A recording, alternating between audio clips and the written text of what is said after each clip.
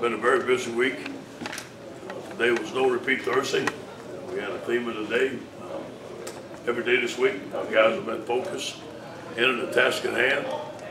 I think that our coaching staff have done a tremendous job of putting in a new offense as much as they can, changing things around as much as they can. Guys have adapted very well.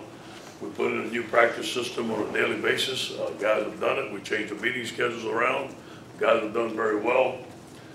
We know that we have a tough job to do.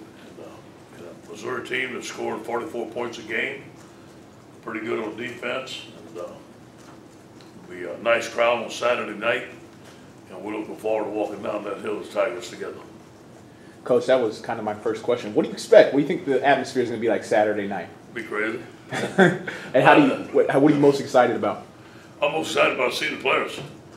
You know, watching the look on their eyes and seeing the magic of Tiger Stadium on Saturday night. Watch these guys play, man. I want them to know. I know we're going to play well. I know they're going to make plays and have some fun, play with some energy and enthusiasm. I think you enjoy playing as a team. And there will be some mistakes, obviously. We have to overcome those mistakes. We're looking forward to playing for 60 minutes and playing Tiger football.